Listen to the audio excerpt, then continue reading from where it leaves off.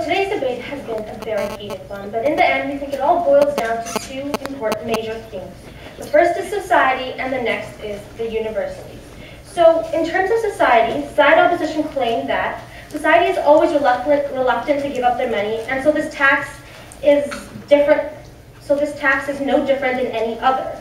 We acknowledge that this tax is no different than any other, and essentially people are being deprived of their money. But when it comes to the terms of breaking the poverty cycle, something that side opposition is so extremely passionate about, we do not understand. We do not understand how this can break the poverty cycle. They fail to enlighten us on how the tax would break the poverty cycle. This proves that their point of breaking the poverty cycle and this tax is extremely self-contradicting.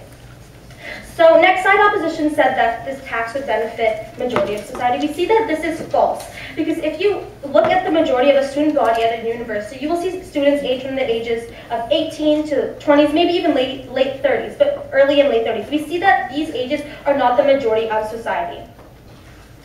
Next, we talked about the universities. So we can all agree that a university will not benefit from this resolution because now they are being provided the money to run their institutions by the government. Therefore, they will be forced to adhere to the values of the government. And we see that this resolution deprives the universities of their uniqueness and independence. However, side proposition failed to provide us with any rebuttal on how this point falls. They failed to provide us any rebuttal on why this case does not stand. Therefore, our case is stronger. Therefore, this resolution must stand. And it is for these reasons that post-secondary education should not be free.